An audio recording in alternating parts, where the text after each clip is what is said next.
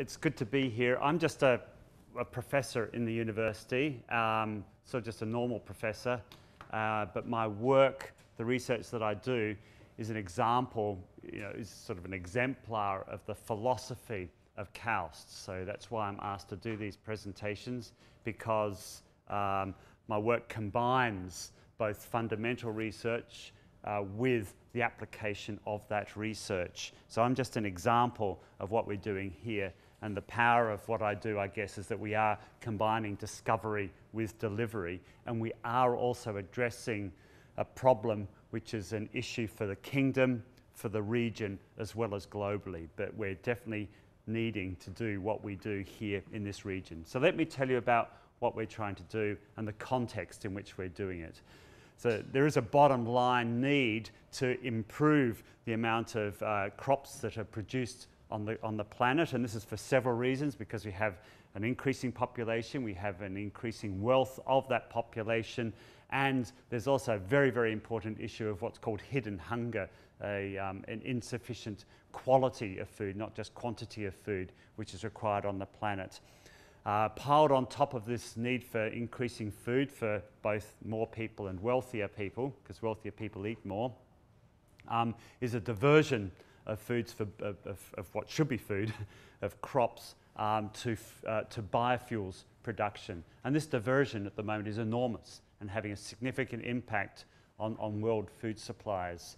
And I don't know how much longer this is going to last for. Personally, I consider it a perversion. I think it's dreadful, but it's what's happened. There's a political reality of this at the moment.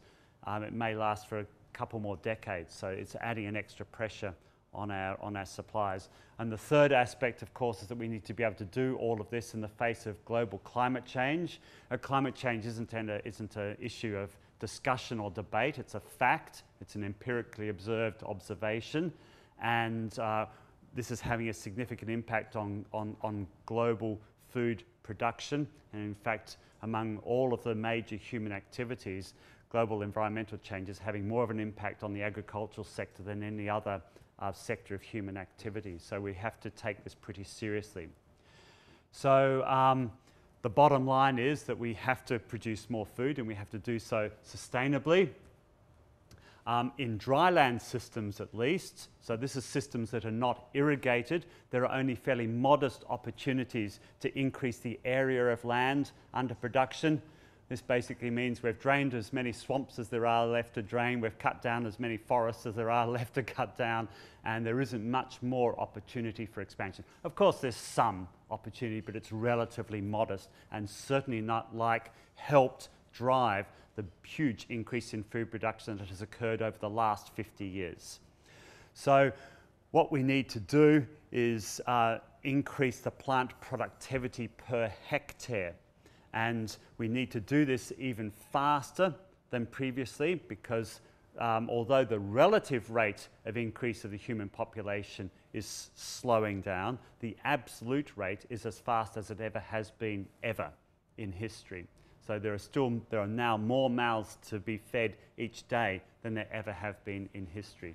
So this is a very important fact. And of course, we need to increase this food production faster than before. In the face of global environmental change, we need to do it sustainably as well. So a lot of what we've been doing over the last 50 years has been clearly unsustainable. In particular, the massive increase in the application of nitrogenous fertilizers, well, nitrogen and phosphorus, but in particular, the nitrogen-based fertilizers, their application's been enormous. And we can't keep increasing that to increase food production. So this is a pretty big challenge. I'm ultimately an optimist, though, and so I like to say that this challenge provides us, with an opportunity. And I'm a plant guy, all right? So in many ways, I'm just a simple guy. I like plants. I like to understand how plants work. And so here's a big opportunity for me, because, hey, I can do what I want to do and then hopefully be useful at the same time. And I think what we really need, it's clear, what we really need to address this massive challenge to increasing food production is is simply innovation. We have to think up some completely novel ways of addressing this problem. We can't just do what we've been doing for the last 50 years. It's impossible. And of course, universities like KAUST, universities all over the world, that's their core business. Our core business is innovation and discovery. And so we're the right sorts of people to try to address this problem. Two areas, I'll list three areas where we can have innovation. One area is in simple fundamental plant science. We can understand how plants work more and then apply that knowledge to improving crop productivity. We can also improve our ability to deliver our advances in knowledge in plant science through modern plant breeding approaches. And so nowadays, with the combination of automation and automation like robotics and so on, and data processing, and the amazing advances in modern genomics and genomics driving genetics, we've really got huge opportunities to revolutionize plant breeding. And I was actually on the board of a very small plant breeding company in Australia, completely innovative, came out of, in fact, the building that I was one of the professors in Australia. I can't take the credit really for it. I was just part of this. And it was an amazingly small, dynamic, innovative plant breeding company. And it was about, 25 people in this organization. And within a decade of that company being established, it was making a profit. This is in plant breeding. This is not a profitable area traditionally. They were making a profit, and they were responsible for a third of the wheat that was grown in Australia came from their seeds. This is from a standing start to 10 years later. And they were just using modern genomics and modern data processing and handling techniques to have this huge increase in the rates of plant breeding. And this is one of their field sites in this photograph here. And each of those tiny little ripples and textures, that's a 3 metre by 5 metre plot of land which had a unique genotype of wheat. And they, every year, were able to plant 1/3 of those plots. Just a handful of people planting this massive amount. So it's a real huge brute force breeding program, incredibly impressive. And that's the sort of thing that we need. And there's a third aspect where innovation has potential, and that's with genetic modification, where you insert into a single cell a single gene or a very small number of specific genes, and from that cell regenerate new genetically modified crops. And there's all sorts of power with this, of course, and this is one example from my own research. It's a very poor photograph, I apologize, but it's where we've inserted a single gene that was helping the plants lock away sodium inside their cells. And this is grown on a very saline soil. It's a sort of a spectacular photograph. Scientifically, I'm not that proud of the photograph or the field trial, but doing these field trials is extremely difficult. But this is in a saline soil that was a bit too saline, so we went a bit extreme. But the normal crop, which actually is a very salt-tolerant crop, it's barley, was doing very, very poorly, and then we were getting a significant yield from the genetically modified crop. Of course, we can't do anything with this because of a few concerns of a few rich Westerners who seem to think there might be some risk with genetic modification, environmental or human health risk.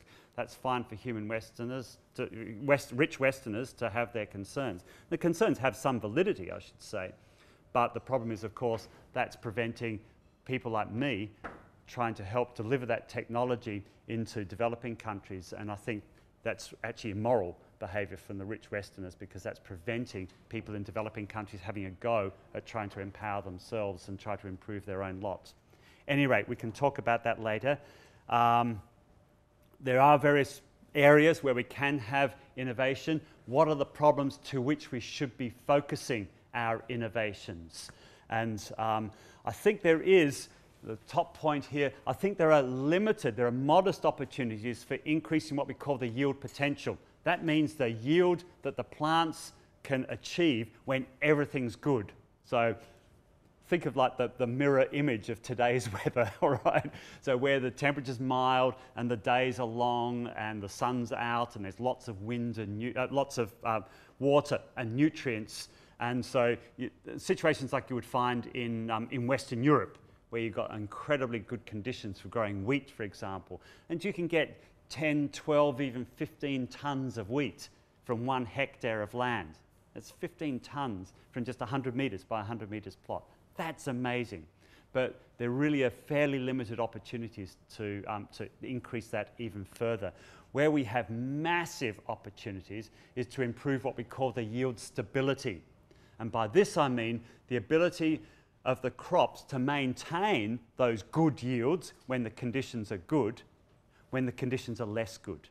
So most crops are not grown in Western Europe with perfect water, nutrients, lights and temperature. They're grown in suboptimal conditions and the yields are reduced because of those suboptimality of the conditions. And what we would like to be able to do is reduce that reduction in yield in the suboptimal conditions. All right, and that's called yield stability.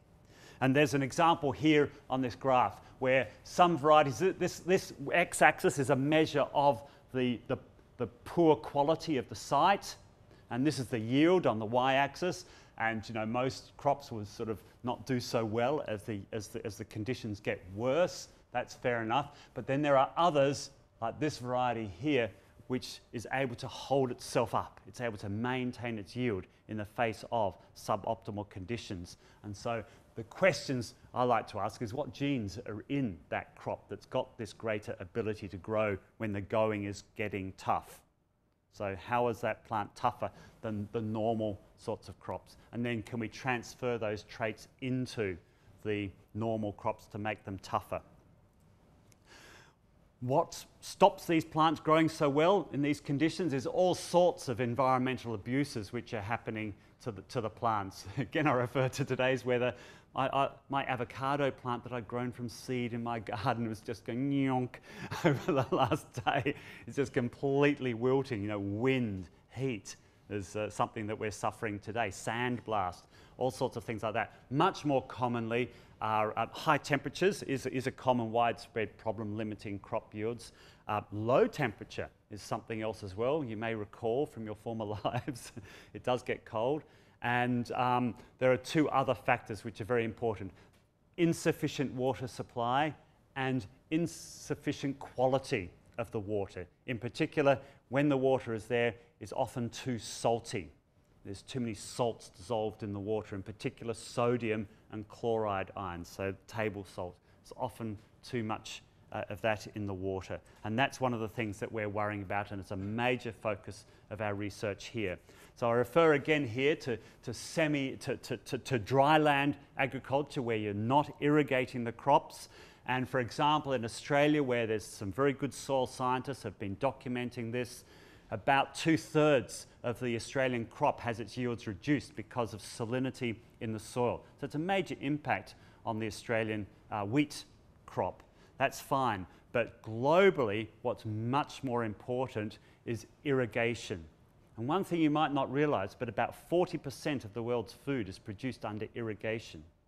And about 1/4 of that food production is being critically endangered by salinity because of the saltiness in the water and the build-up of salts in the soil. When you add the water that's got the salts in it, the water evaporates and the salts stay in the soil and build up over time.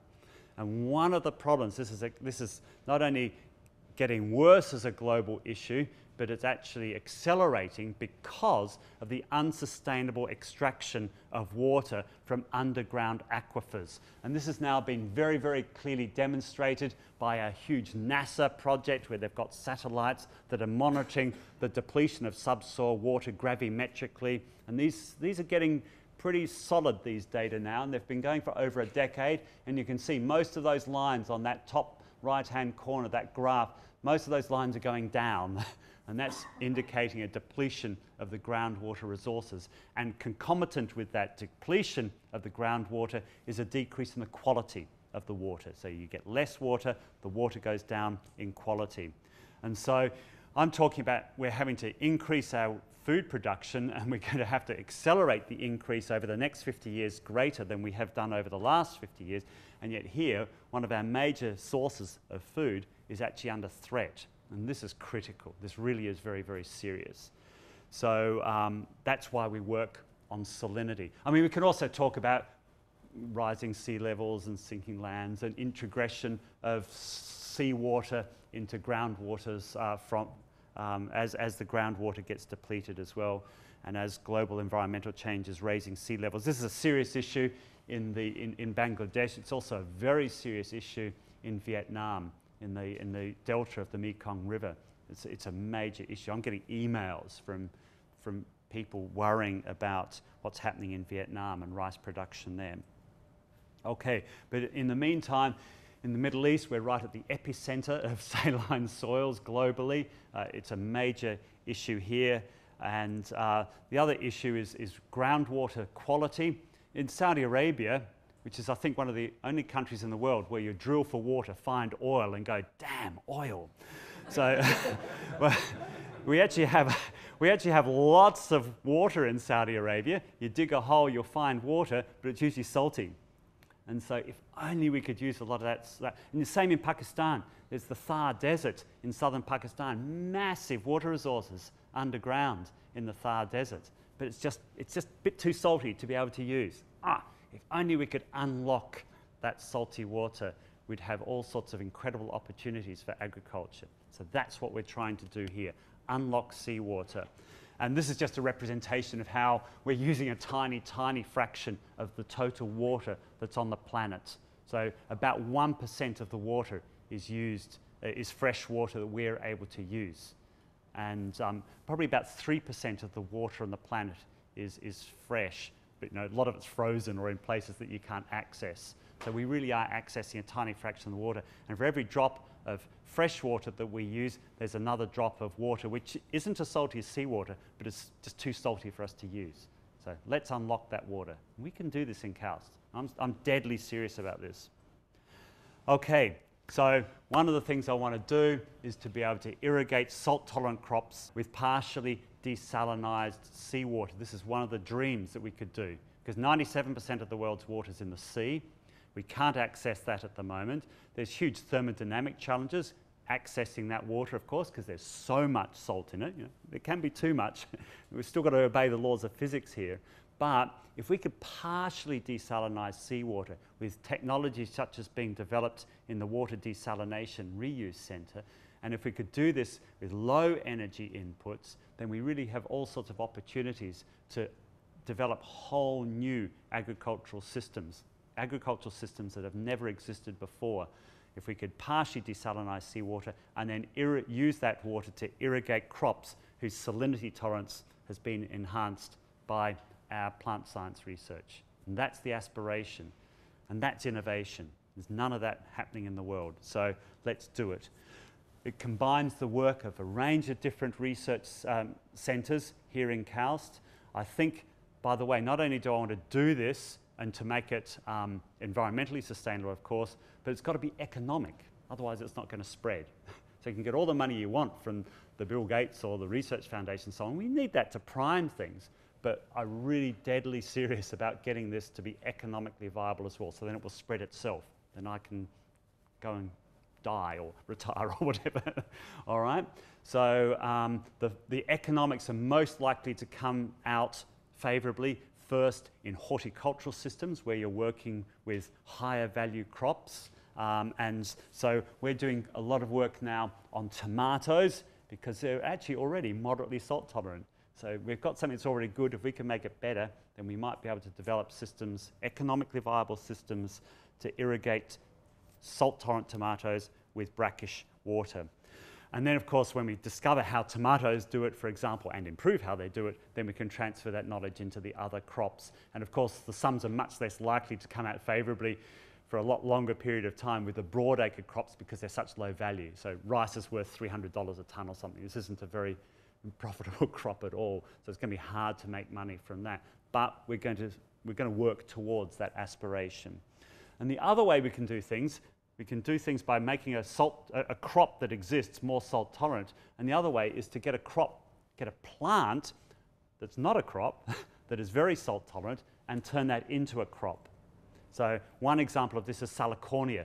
Salicornia grows in seawater. So a few plants can manage it. And it's got a highly oil-rich seed. So let's see if we can domesticate Salicornia, breed it up to make it useful so you can make money out of it, and irrigate it with seawater. That's one option. Another crop that we're working on, which I think is really, really positive, is a crop called quinoa. So it's a grain that you can buy in the supermarket. We all buy it because us rich Westerners want to be healthy and all of that sort of thing. And so we eat it because it actually has a superbly highly nutritious grain. It's the only grain that provides a balanced supply of amino acids for our diet, for example.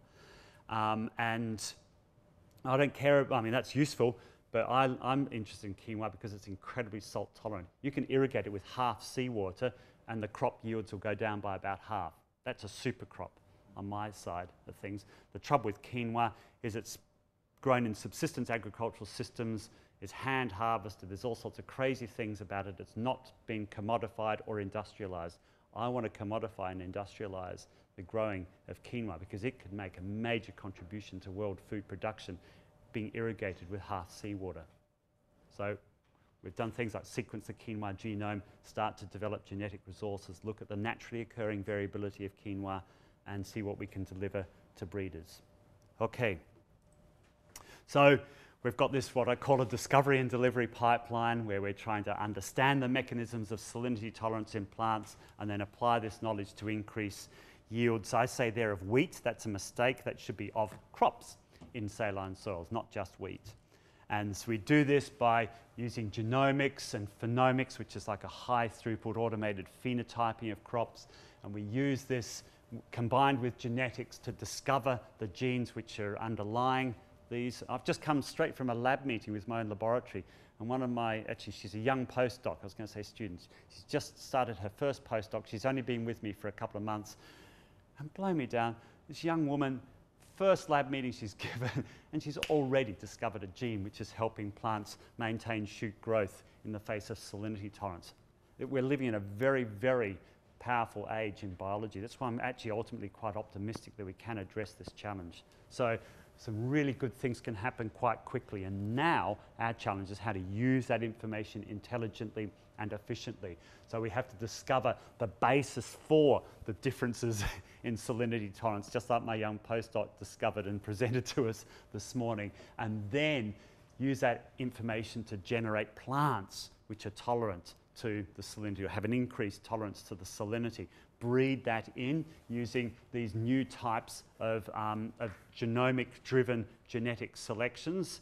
And if there isn't sufficient variation in the gene pool of the crops that we're interested in, yes, we might use genetic modification. But realistically, there's so much opposition, I think it's almost too difficult. So we're trying to avoid GM now. We've been driven out of that business by the opposition, unfortunately. But we can make tolerant plants, and then we go into field trials. So a lot of our work's now done in the field increasingly, because we're trying to get from here to here very, very directly and very, very quickly. And that's possible again at KAUST, because we're able to grow crops in the field here. You may be surprised to know. A lot of the time what we're doing is looking at naturally occurring variation in the crops. So here, this is actually in a field trial in Australia where there's a salty subsoil, and these are different varieties of wheat in the field trial. Some varieties are doing well, some varieties are doing poorly. And the simple question I ask is, what genes are in that variety which are doing well that are missing from that variety that are doing poorly? What's the difference between those two different crops? And then can we use that knowledge to help improve the salinity tolerance of the crops which are doing poorly? Because of course, this is the crop that the farmers would love to be able to grow because the grain's got a really high quality and it's worth a lot of money, whereas this crop's sort of only useful for feeding chickens or something, so which also needs to be done. But so that's a type of question that we try to address in our research. Here in the Middle East, it's fantastic for doing these research because it barely rains. Everything's done under irrigation. People know how to do irrigation here, and there's lots of bores which are salty. So here we've got a field site. It happens to be in the United Arab Emirates. It's 1,000 kilometers from here, and we're able to grow plants under high salinity and low salinity coming from different bores, different water sources, and we can do hand planting because we've got access to a lot of labour here as well. We're able to hand plant, hand harvest, so we can do field trials like we've never been able to do before because of the conditions here. And because it doesn't rain, we're able to control everything pretty well. So these are field trials that are quite unique, and this has been done in collaboration with an organisation called the International Centre for Biosaline Agriculture, ICBA, which are who are in Dubai. However, flying for 2 hours on an expensive flight to Dubai, and one of my students is Lebanese, so she has to get a visa every time. All of this is just a hassle. So if we're able to do this locally as well, that would be wonderful. At the moment, KAUST has been very supportive of us establishing a field station here. Again, fabulous things that we can do at KAUST that you can't do in most places. So we can't extend the golf course anymore. Good. We can have a field station instead. And so when you go to the visitor centre, that's the KAUST visitor centre to get your pass, entry pass and so on, come out the door next. When you come out, look at the visitor centre and just look down to the left. And that's where hopefully we'll have a field station being established over the coming couple of years. We don't just talk about doing this, and we're not just in the lab. We do try to deliver this into the field, and this is one example where we've gone all the way from discovering the gene, or discovering the naturally occurring variation, all the way through to truly delivering into breeding programs. And this was a gene that we found which helps keep the salt out of the shoot. So it's sort of obvious, intuitively at least, that if you want to have reduced toxicity of something, then you try not to take up as much of the thing that is toxic. All right, and so we found one of the genes which helps keep the toxic sodium out of the shoot. We know exactly the gene, we know exactly how it works, what the protein looks like, we've got the structure of the protein, everything. And we've been able to breed that into commercial varieties of wheat.